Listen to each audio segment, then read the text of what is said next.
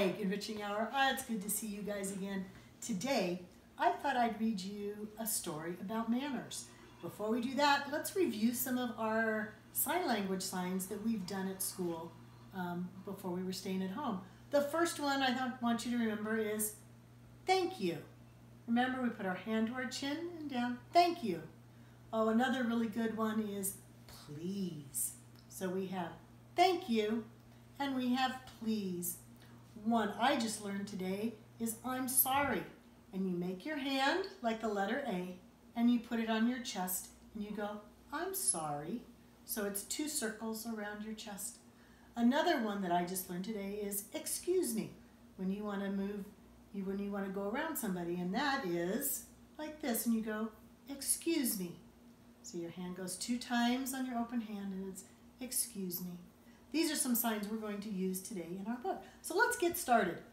Here's our book that we're going to read. But before we get started, everybody get your favorite blanket or your favorite teddy bear and let's come and sit around and we'll read our story. Are you ready? Here we go. Bear, your manners are showing.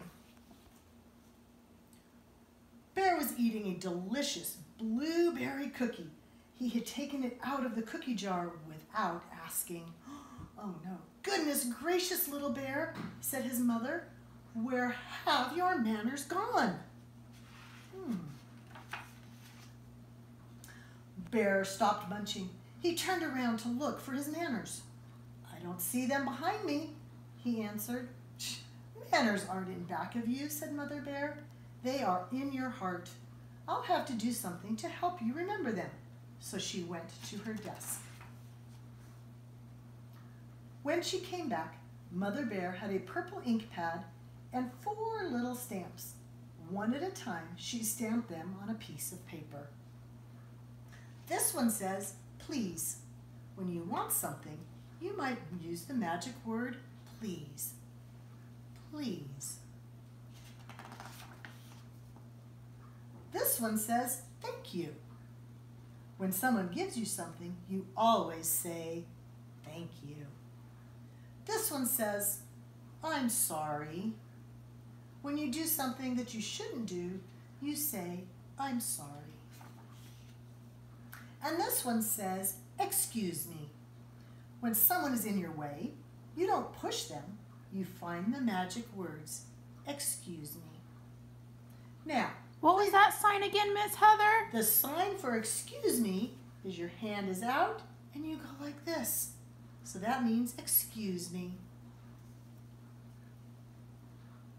Now, please let me have your 4 little paws, Mother Bear said. Then stamp, stamp, stamp, stamp. And there were little Bear's manners on his 4 little paws. Now off to school with you, Mother Bear said. But first, she gave him a big bear hug. At preschool, Little Bear saw 2 friends playing with a lovely lump of red clay. I want some of that, he said to them, and he reached over to grab Teddy's piece. No, you can't have it, Teddy yelled.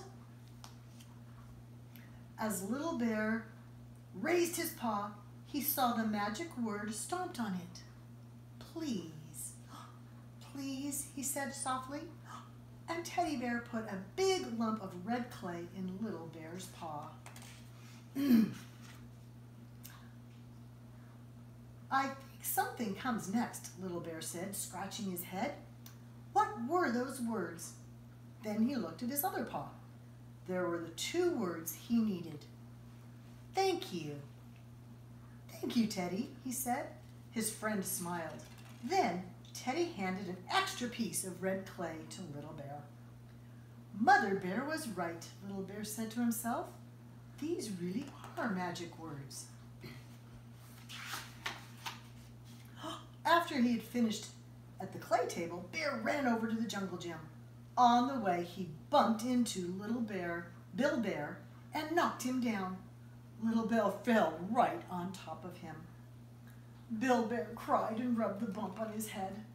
Little Bear raised his head and saw the stamp print on the bottom of his paw.